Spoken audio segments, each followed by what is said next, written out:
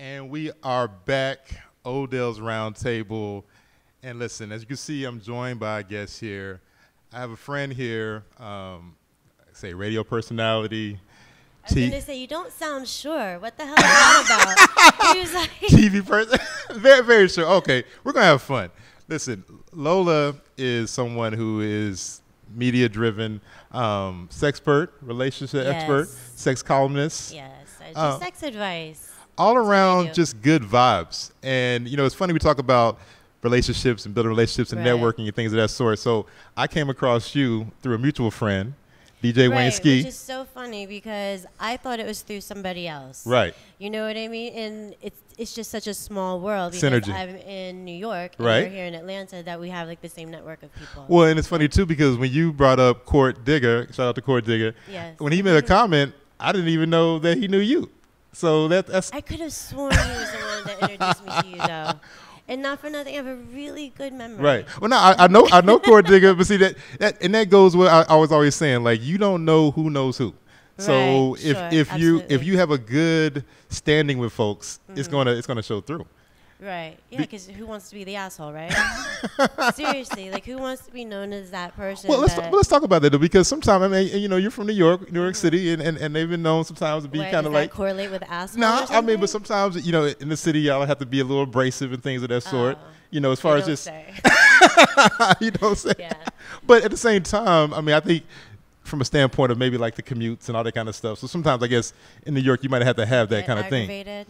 I can imagine. You know. Right. But but still you are still go on to be nice and personable and everything like that. I sure hope so. No, seriously, because why not? Everybody should be nice. Right, right. But I mean, but we do have, there is some people who think being the asshole, putting people down, being the kind of the biggest person in the room. Well, it depends. Are you getting paid for it? You know what I mean? Like if you're a dominatrix and people are paying you to be an asshole, then okay, that's a whole nother side to the story. Okay, it took a left turn right there. That's what I'm talking about. See, and welcome to the show, guys. And welcome to the show. And talk about that. So I mean, so like you help people in all kind of situations, as far as like that sounds so shady right now. That sounds shaky. That sounds really shady. Yeah, I specialize in adult alternative sex advice. Right. You know, I've worked for Playboy, Penthouse, Adult Friend Finder, everybody. You know, so if they want somebody who knows about sex, they usually call me. Right. And like, and sex is a big part of a relationship, you would say. What kind of relationship? Okay. I mean, come on, like. You have relationships with everybody. That doesn't mean sex is a part of it. Talking about a romantic relationship, like a boyfriend, girlfriend. Yeah, of course sex is a big part. Yeah. It's a big part of being human. It's a big part of just human sexuality in general. Now, you find that like a lot of people, are they so closed off with it? Does that hurt relationships? 'Cause I've seen people where like they kind of so rigid with everything, right? So everything in their life is so rigid, and then if you try to. How fun is it having sex with somebody who's rigid? Do you know what I mean? It's because not fun. that whole vibe will carry on into the bedroom, into the whole sexual arena. Right. So if you always have a funky ass attitude, you're gonna have bad sex. You know, it's like, think about it. Remember the old saying, like, what you put out into the universe, you get tenfold. Right. Same thing with sexual energy. So it's not even. It starts mentally. It starts right there. Like it's sure. Do people like some people get confused with everything, just the physical part. Like what you're bringing. No, who doesn't like a good mind fuck? Do you know what I mean? Talk about it. When you are courting somebody, it's all about the anticipation that leads up to that moment. You know what I mean? Right. So you get a little fancier with your words. You know, you show out a little bit. Okay. You know. Yeah. And in the turn, by you doing that and taking the time, putting the energy out, it's going to make that crescendo. Well, hopefully, if you're not like Harvey Weinstein, you know what I mean? Like you're not supposed to be pushing yourself on people. Right. That's not what I'm saying. No, exactly. But like when you're in a mutual relationship, of course. What you put out there, you have to try. Yeah. You have to try because people are not mind readers. Well, most people I know are not. We'll talk about that too, because you talk about the trying part, and I think sometimes people, they don't know how to ask somebody, or they don't know how to. Because it can be a little uncomfortable. You know, like think about the subjects that you're okay speaking about just in general in public, and you don't feel embarrassed or like, oh my God, I'm sitting next to Lola Bastinado. You know what I mean? Right. Think about those times, and you have to kind of magnify that for people. Yeah. You know, if you're not comfortable speaking about sex in general, it's not going to be easy speaking to somebody that's really close to you. Right. However, you can work on it, and it can be really exhilarating for a relationship. It can really open up a lot of different pathways: communication, just the bonding, the courting. You know, it can be a beautiful thing. Yeah, I mean, so like talking about the sex is just like other facets of the relationship. But some people don't approach it that way, right? Like some people have no problem talking about the finances, talking about other things. I don't like finances. But then when it comes to the sexual part, and that's usually sometimes when people get frustrated because they're not getting what they want, and the other person didn't know. Yeah. So like suppressing that, like have you seen a lot of that? Like people, who usually suppresses that? That men or women or who? Well, I think a lot of it has to do with your upbringing and religion. You know, we live in a religion-based culture, so. If your religion is telling you, no, don't do it, save it, of course, and your mind is going to be sought after as bad. Right. You know, so I think it just kind of varies in that degree. But what was the question? Because I totally lost track. Go ahead, say it one more time. Well, I was saying, like, who do you find that kind of suppresses? Oh, yeah. Okay, so yeah, it goes to culture. Right, okay. You know, and sometimes just talking is not easy. It's Talk not easy. So like think about if you were able to speak freely during sex and tell your partner exactly what you want. You might get it, or she might say, "Get the fuck out of my God." You know, but chances are you have a greater opportunity of getting what you desire. A closed mouth doesn't get fed. Yeah, well, take it how you want. Yeah. Well, here's the thing too. So like you talked about that mind fuck. And you talk about just the courting, because I hear a lot of ladies now say that they feel like courting is not really being done anymore, or people are not trying to bond with them. They're just trying to jump to that. Well, we also live in an age where it's very digital. So most of the time we meet people online, and when we meet them online, we already have an entire profile on them and an assessment of who this person is, because it's your advertisement to the world. Even Facebook. You know, it's kind of telling everybody who you are. So knowing that in meeting people online, you kind of skip a lot of the human interaction, like, hi, my name is Lola. You could just read it. You know what I mean? So you miss those human cues, and that can be a little daunting, because sometimes people think they could just jump into it where, you know, oh, well, we talked about it. Well, they feel like because they've seen pictures of you in this setting, the things setting, they think they already know you, and they can just go right to something, as opposed to taking the steps like, hey, you don't know me like that, you just walked up on me type thing. Yeah. So it can help also. Like it can also help. Sometimes it can foster communication, because if people are shy at just initiating a conversation with somebody, having the buffer of the internet will kind of allow you to be who you want to be. And it gives you time, like, to respond. Like, you don't have to respond instantly. You can do it whenever the hell you want to. That's true. So it's not like if we're having a conversation, I'm just like, I'm not going to answer you. Like, that's awkward. But if it's online, you know, you can take your time. I'll get back to them when I want to. It can be a really great tool. I really think, you know, especially since the whole dating thing has really grown, like to the point that there's apps. You know, like, you know, the swiping and all this nonsense. Absolutely. So it can really help people, but it can also, like I said, I think the bad part of it is it can kind of have that human disconnect. And where, so that balance, is that a problem that you see a lot in relationships? Because you said everything is digital. Some people, they're sitting around looking at their phone all the time, and they're looking at an image that they might want their partner to look like. They might just, you know, I want this person looking like this and this kind of bikini and this kind of thing. Like, it's instead of just really building on in real life. Well, how about not making her look like somebody else, but saying, I would appreciate seeing you in this bikini. Okay. Do you know what I mean? Exactly, like, okay. There's a difference. Like, you can serve everything up differently. And the delivery. Yeah. It's important, the delivery. Yeah. And that goes... I want you to look like this chick over here. Well, no, because I see that. I see people, and I'm like, you're already going into failure by you sitting around looking at these pictures or looking at Instagram of somebody else. Yeah, because there's a lot of beautiful people on Instagram. There's this whole Instagram models world now, apparently. It's the thing for these girls. Yeah. And, a lot of them are beautiful. Once you start, I was going to say swiping. You don't swipe, this is looking, scrolling or whatever. It's intriguing. What role do you think social media is now playing in relationships? Because you've seen things where people are in good relationships and they are partnered up, and somebody might just like a photo. Like you said, they're not even talking about we're not even talking about the human interaction where they went up to the person and said something. They might just like this photo. This sounds personal. It sounds hella personal, right? I mean, listen, I've been there. I've been there. Okay. I've been there where I'm like, wait a minute, I like the photo. It's not like I walk up to this person. Are you married and in a relationship? Not right now, no. Oh, okay. No. Okay, gotcha. But I've had that happen before. I've had that where why are you looking at this photo or something? I'm like, this person. Because it makes you think, why did he like that? No, seriously, a lot of girls, that's how they feel. All right, if he's liking that, then he must really like that. What about me?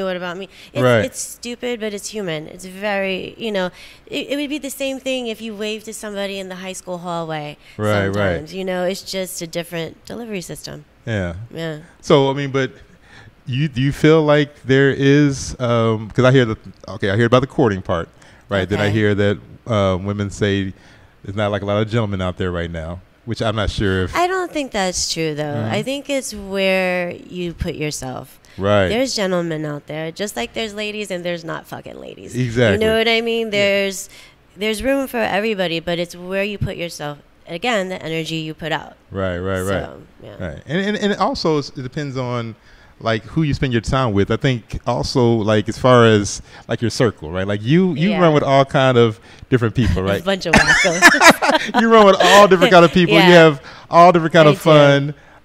This person. But I'm a very eclectic person, right. So my friends tend to be eclectic. Okay. I gravitate to people who enjoy what they're doing. You know what I mean? Regardless of what it is. People who are having fun, those are the people that you get attracted to. Right, right. So. And you're right, because whether it's in music and radio, whether it's that in the sex world and things of that sort, I mean. In the sex world. I'll just say you have a lot of good friends, and you're always just. I have great friends. Yeah. But so how is it as far as building and fostering those relationships? Because sometimes I think that you are in settings where, you're just a lot more freer than some people are as far as their restrictions. This is starting to sound really bad. This is a setup to roll tape, Nah, not like that. Not like that. Okay. But so I think sometimes as far as people holding back with their restrictions, because I've been in those kind of relationships where it's oh man, is this too far with this person, or should I? You don't know until you ask. You don't know somebody's limits. Yeah, realistically, it's like any other working relationship that you have. You start at the beginning, right? And you kind of start to set the rules and the parameters, and you have discussions. You have to have discussions to be able to do that. So, is it a problem sometimes where we jump in those steps? Yeah, I think, and sometimes it's just exciting. Sometimes people just want to have sex. They don't want the relationship, But shouldn't people be honest about that? I hear some mumbling over here. I heard the Yeah, hey. Oh, yeah, it's true, though. I mean, it's human. It's not, listen, we put all these definitions and rules and laws on what things should be. Right. Human sexuality is human sexuality. You can't really hide it. You can't suppress it. Because eventually it's going to come out. No pun intended. But it's one of those things that is part of you. Right. Yeah. It's you have to be smart. You just don't flaunt it everywhere. Yeah. You don't jump on your mom's dining room table and start acting stupid. Time and place. Yeah. So what would you say if you had to give some tips towards people getting back to the courting, getting back to leading up to the mind fuck, as you say? You look so nervous saying that. I mean, okay. what kind of tips or things would you tell them? We talked about communication. Okay. Dialogue. That's the most important thing. You don't have anything else without dialogue. It starts and ends with that, right? Yeah, it starts with that. Because, first of all, how do you communicate that you don't like something? You have to tell them. You know what I mean? How do you communicate you like something? You have to tell them. Sorry, you're screwed. You still have to communicate. Right. So, like, these putting out these little signals, like, where you're just going to just maybe play games and say, I'm just, have a headache or something like that. Whether you just saying, hey, I don't like doing that, or I want to do something different, that's what you should be doing. Because if not, I mean, because I've seen that too, right? Where somebody's like, I just don't want to do it, or I just want to I have a headache or something, as opposed to saying, you know what? The headache thing is really common. And it's funny because I never use that excuse. Okay. And I wonder how many people actually use that excuse. Yeah. Look that shit up. Yeah, right? The headache thing. So if you don't want to do something, you're just like, it's not tonight. Yeah, you have to be honest, because who wants to be in, like, somebody's got a stank attitude while having sex? Nobody wants that. Nobody wants that. So now, talk about what you have going on, because you've done a lot of different events. You do the events all over New York. You do things in the Caribbean and in Mexico. I know. So we do a lot of adult vacations, obviously. Right. I teach at both Hedonism and Desires. So I That's do in, like couples Jamaica, right? classes. Yeah. Okay. So I do couples classes on how to spice things up. Yeah. If you gave could you give a tip? Just maybe one of the tips you kind of, like something you kind of go down. Here we go. She got these bags too. So this is here.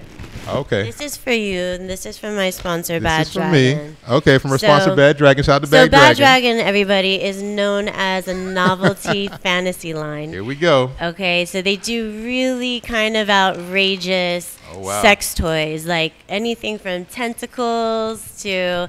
Okay. So here we go. So, and this is another good thing. Okay, this is so you know, it came straight from the factory. Okay. Like, all right, so you want to open it up. So Bad Dragon also, like, you can custom make your toys. So you go online and you can pick everything on there. What we got here? Well, you said you didn't have a girl, so I got people I don't got nothing serious right now. Oh wow. I told you it's a fantasy line. Okay. So you can. Do you know what it is?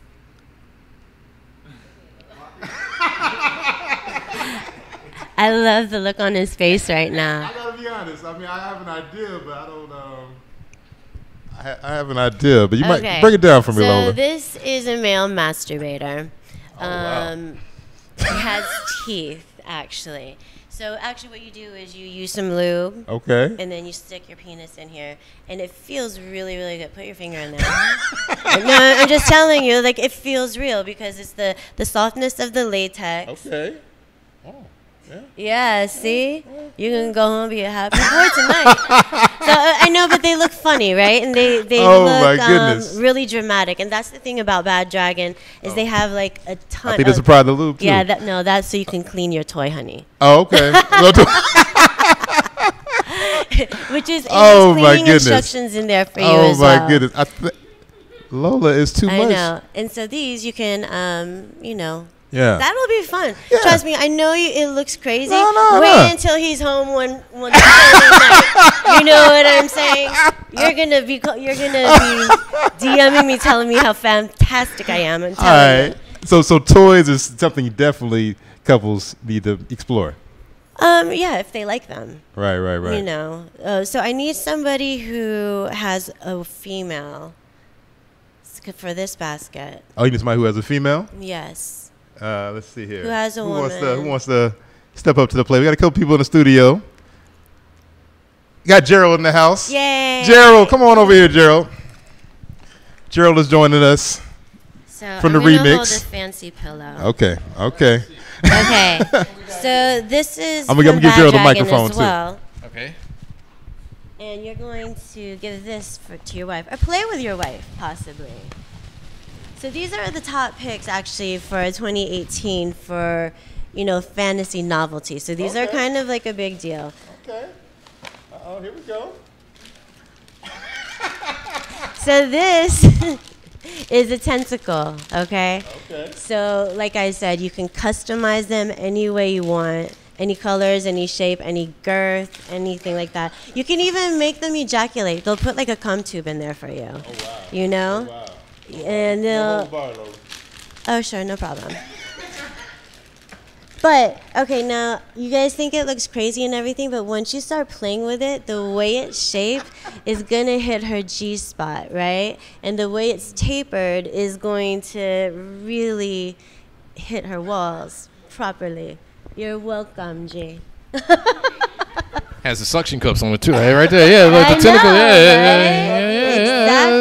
Exactly. Oh, wait. But here, this goes, there's more. So this one, too, you have to open. So, because it's a fantasy line, Lola they brought specialize toys. in fantasy. They make this special lube called cum lube. And straight to the point. Yes, the cum lube is the consistency of real semen, as well as, you know, the color. Okay. So, and it's very like slippery and slick. Now, here's the thing. A lot of people have fantasies about having a threesome with another guy, but are too scared to do it. This is a great way to act out that fantasy and not have to take the extra step to go and be physical. So if you ever wanted to see your girl like with another guy, this is good. For those who can't see, this is called Bad Dragon Cum. Yes, it is. Shake well before each use and apply a small amount of Bad Dragon Cum lube to desired areas. I appreciate you using your radio voice for that too, Gerald. They might call you up because that was a good promo right there. Yeah, but I'm telling you, you're gonna thank me. You're welcome. Thank you more later. Well, Lola, how can the people get in contact with you? Oh, I'm Lola Bastinado everywhere. Right. Lola Bastinado everywhere. You can go to lolabastinado.com, right. lolashouse.com, or just Google. That works too. Playboy. Yeah. TV. You look at it. He looks kind of creepy. No, I'm happy. You know, it's funny because I'm just happy that you're here because. Me too. You know, I'm very happy that I'm here. Well, because it's been a while. It's been a while. You know, for those that don't know, Lola was like she was on the last recording we had at the Beats and Lyrics show. I just learned that on radio. Yeah, we were on WRFG. She was on our last recording.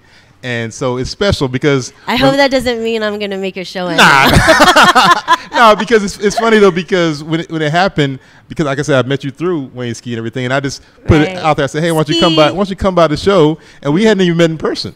Right. And to that point, it was just all online communication. But you came through the studio. And now you have dirty toys to remind we go from this meeting online to now getting dirty toys and everything like that. So. Make sure y'all follow Lola. And what's the next event you have coming up? You have something coming down up in Miami, or is it? Oh yeah, Exotica Miami. Duh, I'm flying out in a couple days. How about that? No, so Exotica, which is the biggest adult fan convention. Right. So yeah, come down to there and look Miami for you. Airport Convention. Oh yeah, I'll be at booth. I don't know, 639 maybe. Follow Lola on social media, and she'll tell you where she's going to be down in Miami at Exotica. Absolutely. So definitely check her out. And then I'm hosting Live. Okay. That's a big thing. Is it the 22nd? Yeah, the 22nd down there. Okay, it's talk about it. Sexy Six. It's me, CJ Strokes. CJ Strokes. Okay, there you go. Danny Black. Yeah. You know, a bunch of girls. It's going to be a lot of fun. So as you can see, Lola is definitely somebody to follow. She is, outside of just being a sexpert and everything, just a great person, great vibes. I mean, thanks. That's what I'm saying, good energy. And that's the thing about it, too, is that whatever you do, and she made a good point about, you want to be around people who are good at what they do. So if they do this, if they do that, if they're serious about it, and Lola is serious about it and good, and I got some toys and things to play around with. Shout out to Bad Dragon. I know, right?